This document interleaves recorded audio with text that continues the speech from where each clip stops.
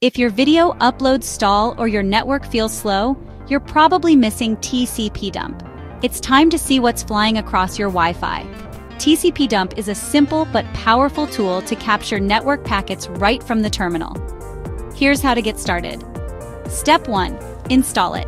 Just type sudo apt install tcpdump on Ubuntu, yum install tcpdump for CentOS, or brew install tcpdump on Mac. Step 2. Check your network interfaces with tcpdumpd. You'll see names like eth0 or WLAN0. Step 3. Start capturing with sudo tcpdump ith0. Watch packets fly by in real time. Hit Ctrl+C to stop. Step 4. Need to save the capture?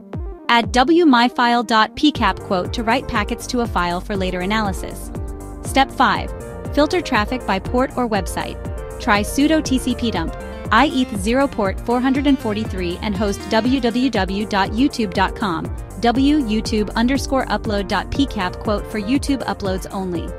Step 6. Read your file anytime with tcpdump myfile.pcap quote comma or dive into Wireshark for visuals. Congrats! You've just learned tcpdump basics. Now you can monitor, troubleshoot, and master your network like a pro.